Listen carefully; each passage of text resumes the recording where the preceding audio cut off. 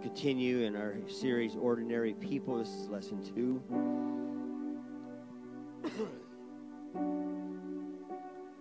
John chapter 4, we're going to read verse 9 through 15. Then saith the woman of Samaria unto him, How is it that thou, being a Jew, askest drink of me, which am a woman of Samaria? For the Jews have no dealings with the Samaritans. And Jesus answered and said unto her, If thou knowest the gift of God, and who it is that saith to thee, Give me to drink, thou wouldest have asked of him, and he would have given thee living water. The woman saith unto him, Sir, thou hast nothing to draw with, and the well is deep. From whence then hast thou that living water? Art thou greater than our father Jacob, which gave us this well, and drank thereof himself and his children and his cattle? Jesus answered and said unto her, Whosoever drinketh of this water shall thirst again. But whosoever drinketh of the water that I shall give him shall never thirst.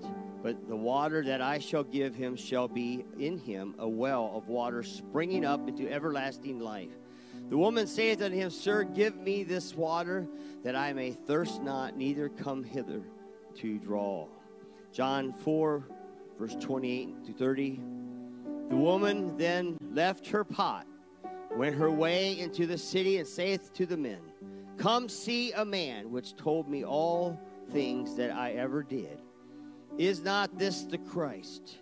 Then they went out of the city and came unto him. Heavenly Father, bless us right now in Jesus' name. You can be seated. Ordinary people, I want to talk about, as we read here, the woman of the well. But today I want to talk about being a witness. A witness. Amen. See, the Lord gave us an example in witnessing by the way he dealt with this woman of Samaria. The woman received salvation and became an effective witness. People who have not been redeemed by the blood of the Lamb should certainly tell it. I'm sorry, people who have been redeemed. What's going on here this morning? I get to one of those days. But no one is excluded from giving his testimony of the work of Jesus Christ in his life. That's for all of us. Amen. We should tell of the ability of the Lord to save the lost to all people everywhere. Ordinary people who have received an extraordinary supernatural experience should be eager to relate the good news to other people. Amen? Every redeemed person has a story, right? We all have a story to tell. The Lord of the harvest did not call us to be clever. He did not call us to be spectacular, showy, or brilliant, but he called us to be a witness. Praise the Lord. You see, the Samaritans were people of mixed race. Renegade Jewish remnants intermarried with the Assyrians and others who had settled there. These heathen people were idolatrous, and they had very little compassion of the God, or comprehension, of the God of Israel. But the intermingling of idolatry corrupted even their knowledge of the God of Israel by some Israelite, like Jeroboam, who introduced the worship of golden calves to the Samaritans. And all these factors created the environment into which the woman of Samaria was born, and they contributed to her life of complete disarray. She was a troubled and confused woman when she met the master at Samaria, at the Samaritan well. You see, folks, family problems arise because people don't know God in the way they should. The Samaritan woman's parents may not have had a copy of the Pentecost, for they lived in the midst of the heathen Samaritan culture. And it is not likely that her parents observed the teachings of Moses during her formative years. So whatever the background of the woman of Samaria, her life was in utter turmoil. And when Jesus came to her, she had not suffered only one failed marriage, but 5 failed marriages. And she was living with the 6th man, of whom Jesus correctly identified as not being her husband. And this was the experience of the Samaritan woman. Satan, folks, is attacking families. He's attacking homes in unprecedented fashion in our world today.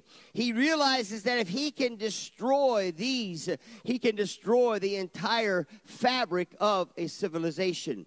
But people who follow the teachings of Scripture concerning family relationships, they inoculate themselves against the works of the satanic forces. So they assure themselves of God's blessing upon their home. There's moral problems, and too often moral problems are the root of family problems. The marriage vow is sacred and must be upheld with sober respect. You see, 2 individuals taking the marriage vows promise to forsake all others and keep themselves only unto each other as long as they both shall live. Of the 3 avenues Satan uses to tempt humanity, he most often uses the lust of the flesh to attack a person's moral purity. In 1 John chapter 2, 15 and 16, love not the world, neither the things that are in the world. If any man love the world, the love of the Father is not in him. For all that is the world, in the world, the lust of the flesh and the lust of the eyes and the pride of life is not of the Father, but is of the world. Now, it's important and right for a couple to keep themselves morally pure for each other and for the sake of their personal salvation. But it is equally important that they remain for the sake of their children. You see, the task of rearing children in this permissive society, provides quite a challenge to every family. Amen? But the eternal destiny of children, folks, may be determined by what they are taught and by what is modeled before them in the home. Come on. You see, old-fashioned purity is still right. Come on. Are we awake here this morning, folks? Once the marriage agreement is made, it is made for life. 1 Corinthians 7, verse 39, the wife is bound by the law as long as her husband liveth. But if her husband be dead, she is at liberty to remarry to whom she will, only in the Lord. The same is true for the husband. Divorce has never been the will of God. In Matthew 19, 8 through 10, Jesus replied, Moses permitted you to divorce your wives because your hearts were hard. But it was not this way from the beginning. I tell you that anyone who divorces his wife except for the marital unfaithfulness and marries another woman commits adultery. The disciples said to him, if this is the situation between a husband and wife, it is better not to marry. There is a plethora of moral issues today, folks, that threaten the purity and the integrity of today's families like no other time.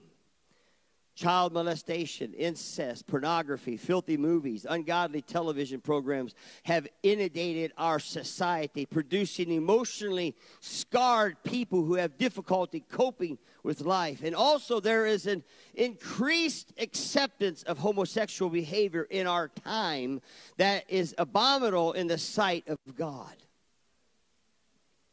As a result of declining morals and values in general, people's ideas of what is morally acceptable is distorted. You see, to live in according to the precepts of God's word is a strong difference to many family problems. It's a deterrent to the families. Jesus is not a way of eternal life. He is the way. The only access to God is through his death, burial, and resurrection.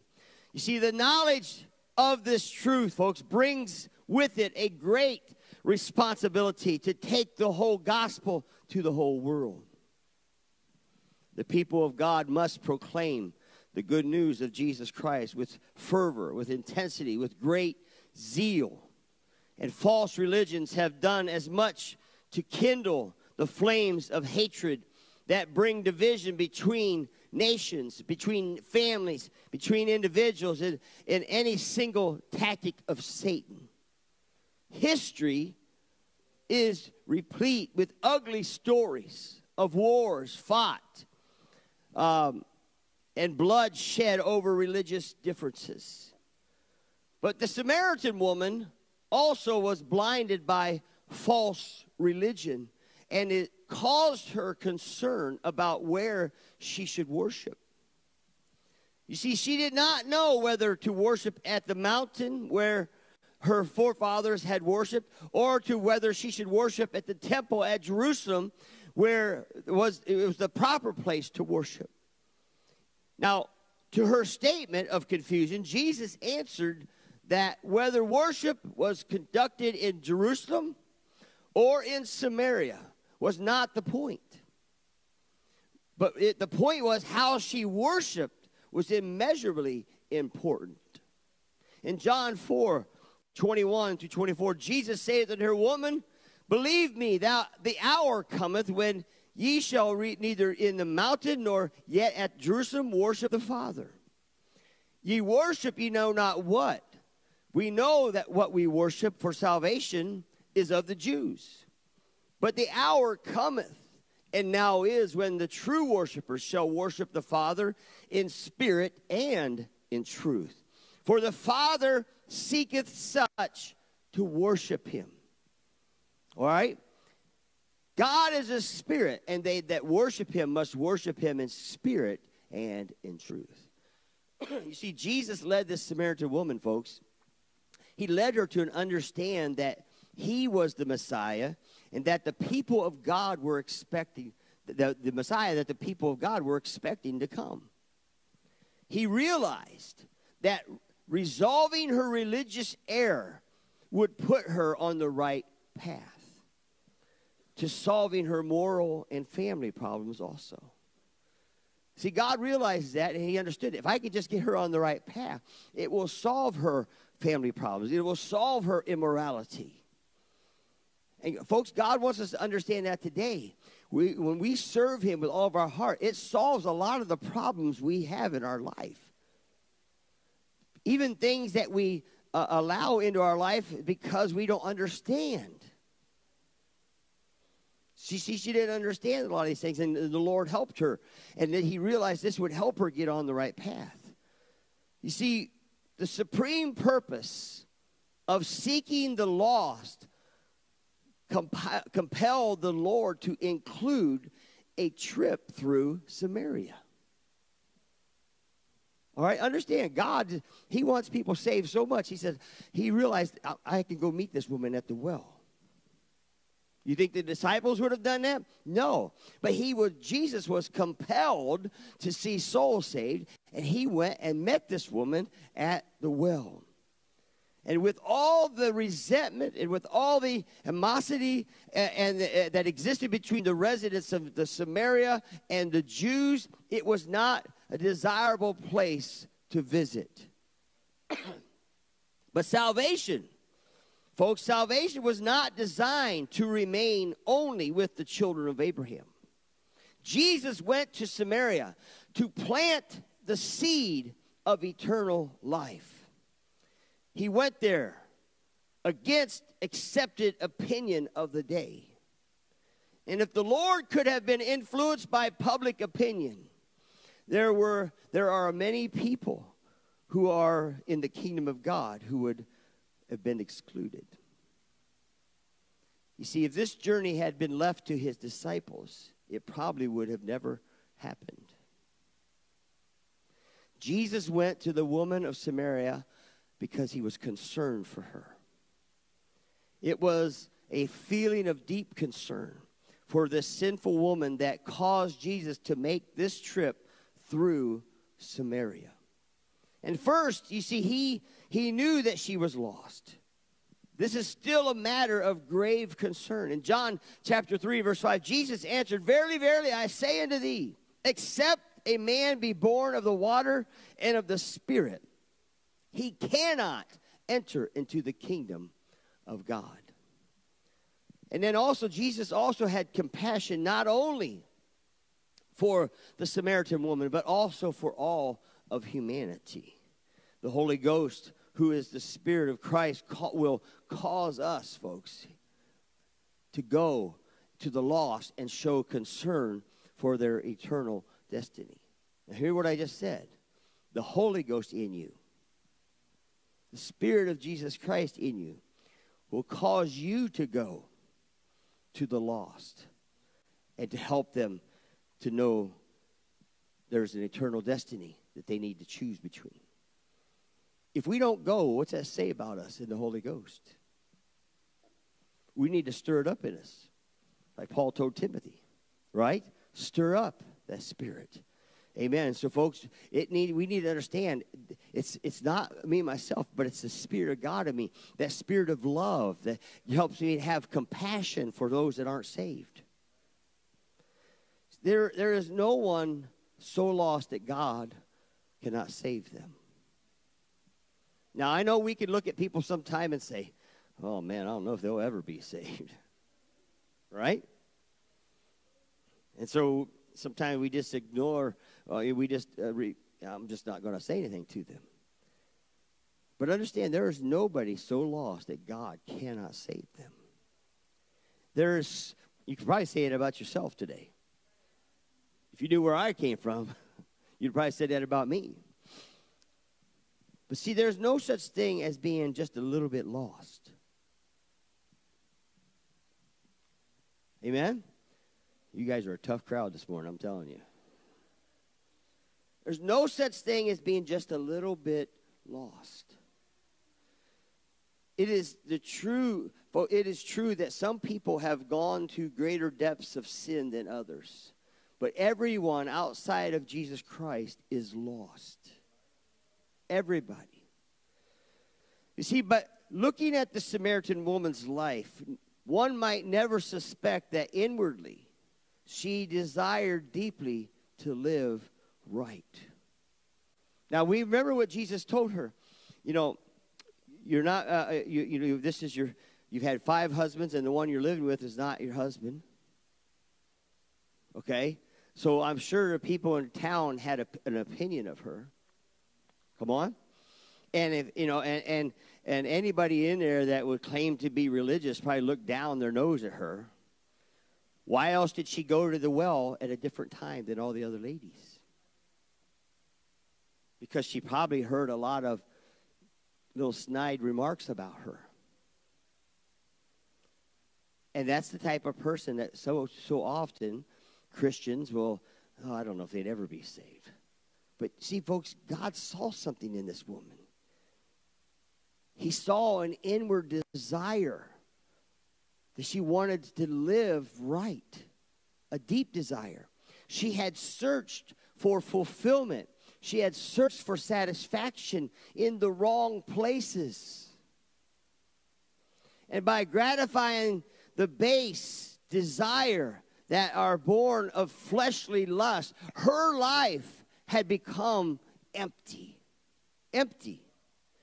And the hunger inside was growing with every wrong turn she made. She probably just think, I just keep messing up. I have no good luck with men. I always pick these jerks. Come on, think about it. And you know how it is? It's when the honeymoon period is over, then it starts getting ugly, and then she says, "Look at, I don't know if I want to live with this." And so sure, here she's on her 6th man.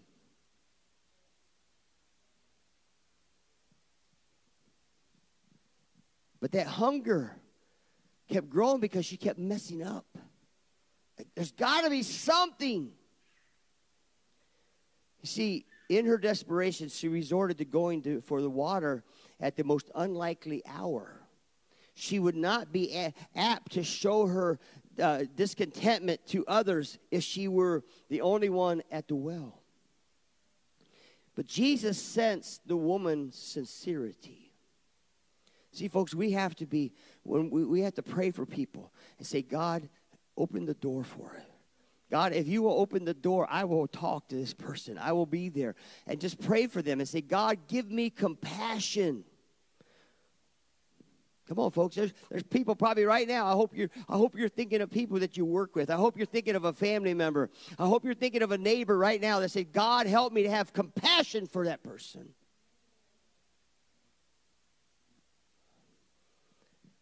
You see, folks, we have to have the heart of Jesus. I think this is awesome when you read about this. Jesus sensed this woman's sincerity. God, I want to be like you. By probing the depths of her spirit, Jesus discerned her inward misery. And he also recognized that she was aware that she had spiritual needs. She was sincerely displeased with her lifestyle. So what she was doing, because she was displeased with her lifestyle, she longed to change, but lacked the strength to do that. Her inner conflict, it was very transparent to the Lord, as ours conflict in our lives is also to Him. Folks, you're not hiding anything from God. Come on. We might as well make it known to Him ourselves. That's what He wants to hear from us. God, I need you right now.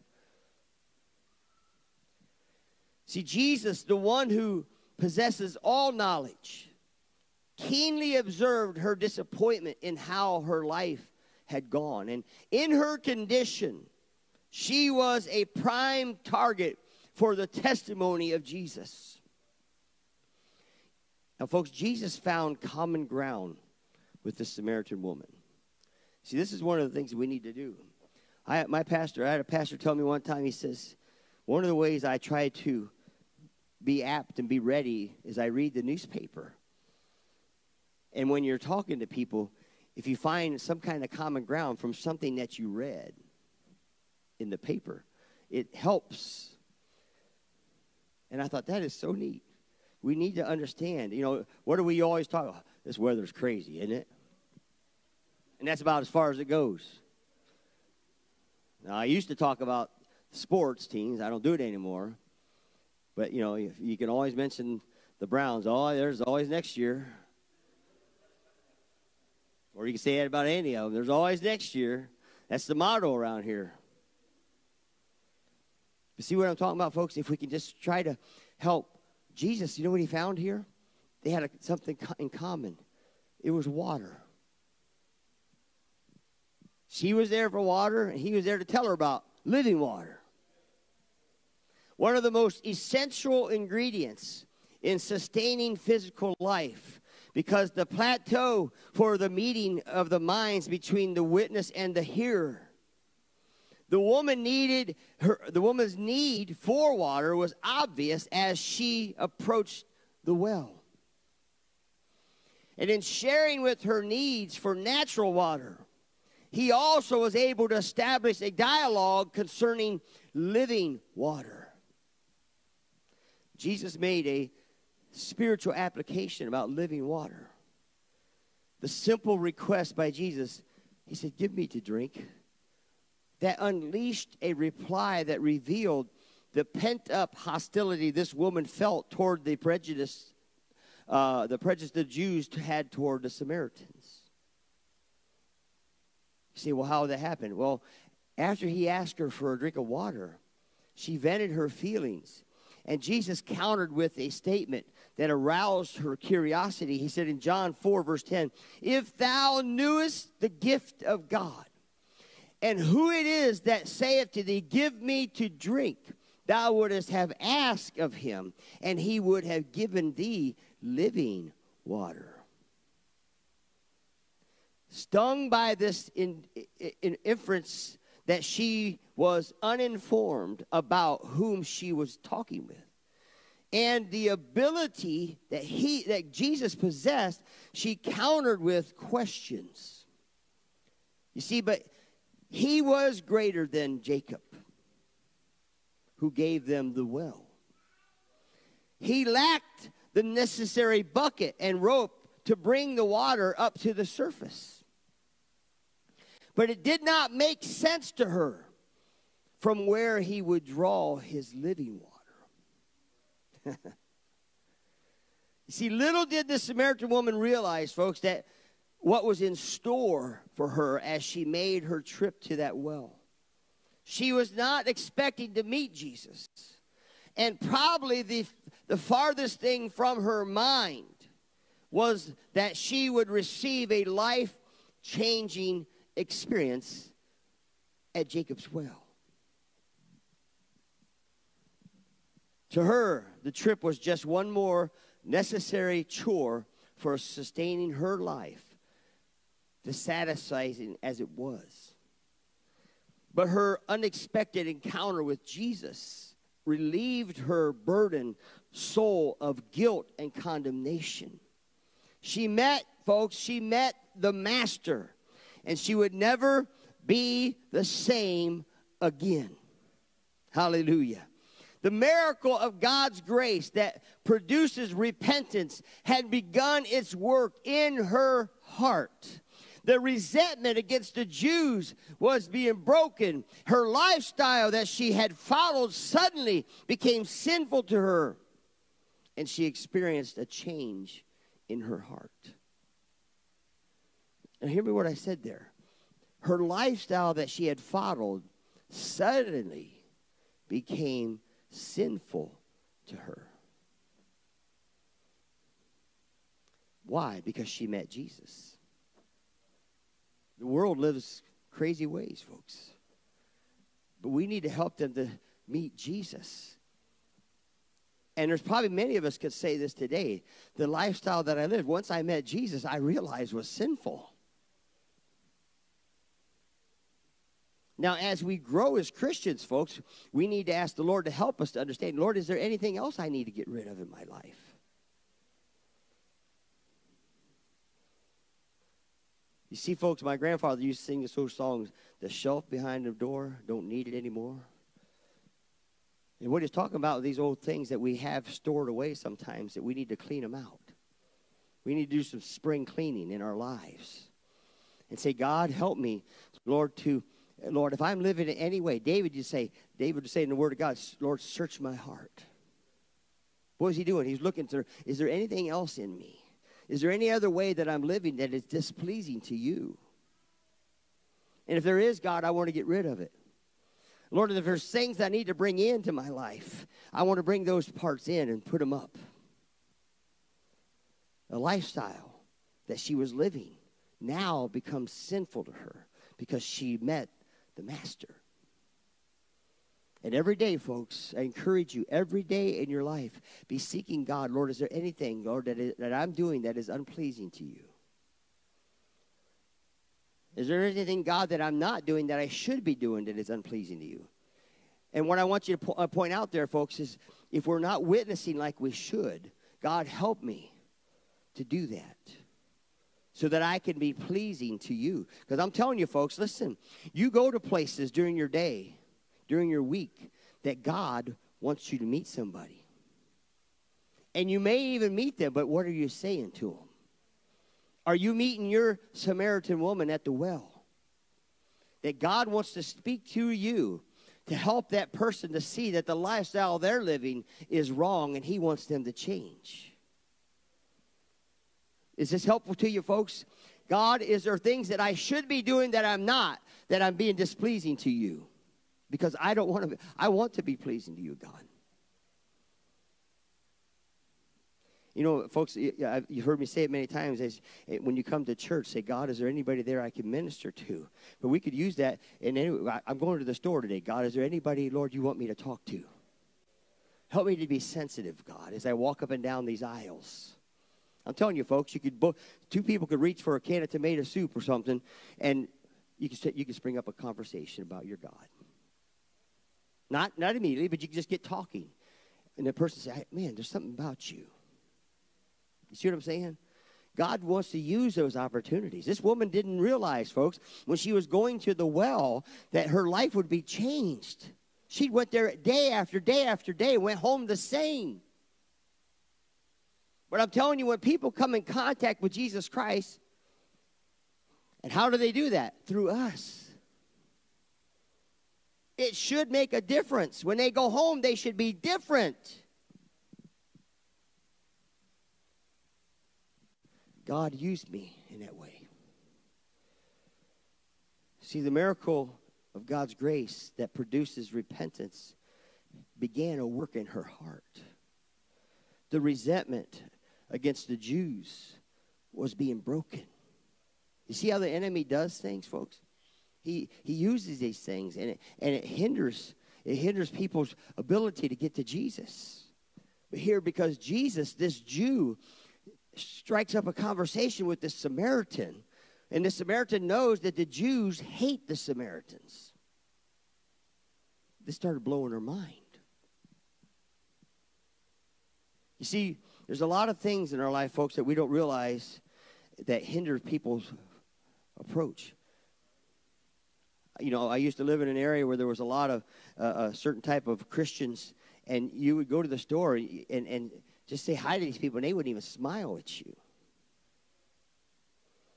So what do the people in the surrounding community begin to think? These people aren't friendly. Why would I want anything to do with them? Well, one thing people need to realize is that Christians care about me. Christians love me. So let's blow their mind, folks. Amen?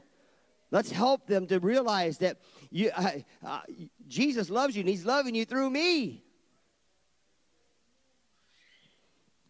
So the resentment against the Jews started to break down, and her lifestyle that she followed she realized was sinful.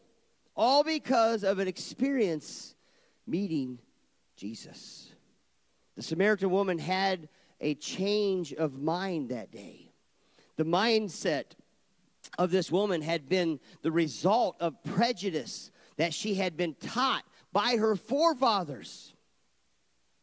The fact that a Jewish man would speak to her was unthinkable. And to further the complicated matters, he offered her water that would satisfy to the extent that she would never thirst again.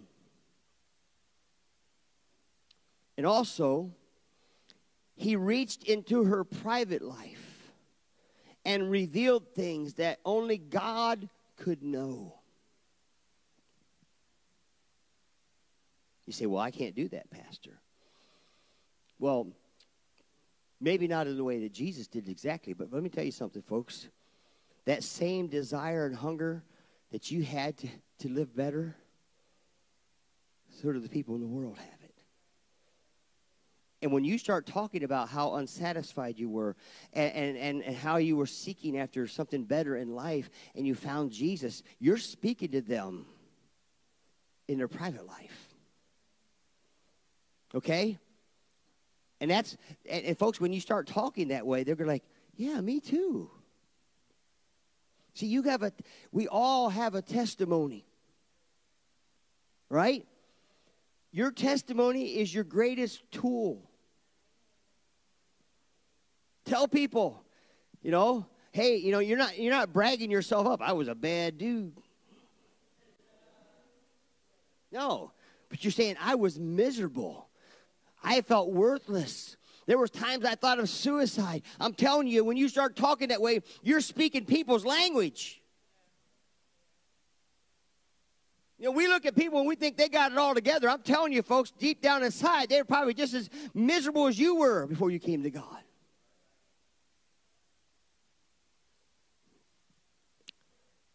You see, he reached out into her private life and revealed things that only God could know. And she was so deeply moved that she experienced guilt, remorse, and repentance. The Samaritan woman had a change of direction that day, folks. All of this was too much. She had come for a bucket of water, not to be challenged about the way her life she was living. And Jesus revealed himself to her as the Messiah, and it caused a transformation in her life. What's Messiah mean? Anybody? The Savior. He introduced the Savior to her. We need to introduce our Savior to people. Amen? So here, he introduced the Messiah, and it caused a transformation in her life. And suddenly, folks, she felt overwhelming desire to change the way she was living. In genuine conversation, there is first an inward cleansing. And next comes the cleaning up of the outward man. But you got to get the inward man changed. And once it is changed, God will clean up the outward man. Amen? Moral problems, drugs, tobacco, alcohol are a result of inward problems that appear outwardly. Folks, we must experience inward change first. And if the change is too genuine and lasting, the most effective way to witness is to tell your personal experience, your testimony, folks. Use your testimony. The devil does not want you to use your testimony. No, don't tell people that. He knows how effective it is. Folks, we heard an awesome testimony up here a couple Wednesday nights ago. If you did not hear that last missionary, you need to go online and listen to it, folks. That sister's testimony was phenomenal. Okay? But we love to hear those, right? So do other people. The people that you're around every day love to hear testimonies, how somebody used to be bad shape, became better. That's something that encourages all. You know, when you hear somebody who was in trouble with the law and spent time in jail and come out and cleaned their life up and became a respectable person, we love that kind of stuff. It's just our makeup. We have compassion for people. Well, people want to hear what God has done in your life. Be honest with them. I wasn't a good parent. I wasn't this. I wasn't a good son or daughter. I wasn't this. I was terrible. But God straightened me up. God helped me. Come on, folks. People love to hear that. You see, sometimes we don't want to be transparent. But let me tell you something. People like people that are transparent. They don't like people that are fake. Let's be to them what God wants us to be. And God wants you to use your testimony to be a blessing in people's lives. Well, I was raised in this. Well, tell of the keeping power of God in your life. That God kept you from all that garbage. Amen? Every redeemed person has a story to tell. And what God has done for each person is worth telling. We never know, folks, who may be longing to hear what the grace of God has done in your life. How different is it since we've known Jesus in the power of the Holy Ghost in our life? Tell people what God wants you to tell them. You see, Jesus, folks, was compelled to journey through Samaria into an undesirable area for the Jews. He went there. And even his disciples did not understand, or they did not agree with his decision to go through Samaria. Jesus, knew that he would have an encounter with a troubled woman. This woman had multiple problems, mixed up in her beliefs, mixed up living morally wrong. She desperately was seeking help. And too many folks, she would hardly be worth the trouble to too many people. Only Jesus knew the intense hunger the woman of Samaria felt and how desperately she needed to be reached. But Jesus approached her, disarmed her resistance. Just let people feel the love that would disarm their resistance. Amen? And you know, when you talk about Jesus knew her troubled spirit, folks, one of the ways you can just, when you see people live in a certain way, you just think of how you were. And most likely they are like how you were. Amen? You say, well, I'm not Jesus. I can't. Yes, you got Jesus in you. And you were miserable. We were all miserable before we knew Jesus. Right? So we got to know they are. So help them. But Jesus, he approached and he disarmed that resistance. So, you know, just let people know, hey, can I help you? Can I help you do this or whatever? Just show compassion toward them. Overwhelmed by his offer of living water, she could not refuse. And as the light of revelation shined in her darkened soul, she became excited over who Jesus was and his ability to uncover the wrong in her life. You see, this caused her to want to correct her life. She wanted to repent and share the good news with others. She immediately went and witnessed. Come meet the man that told me everything about me. The fact that not everyone will accept our testimony, folks, does not change the fact that we need to witness. Not everybody's going to accept it. But if just one does, it's worth it. Amen? God has done great things in all of our lives. And folks, we must be excited to share our experience with other people, for they need to receive it as much as we need to give it. Ordinary people, folks. We're just ordinary people. Let's let God use us. And what a testimony. God can use anybody if he will use me. Amen. Let's stand. We want to dismiss here quickly so we can get back up here for our second service. If you need to run to the bathroom or something, and say hi to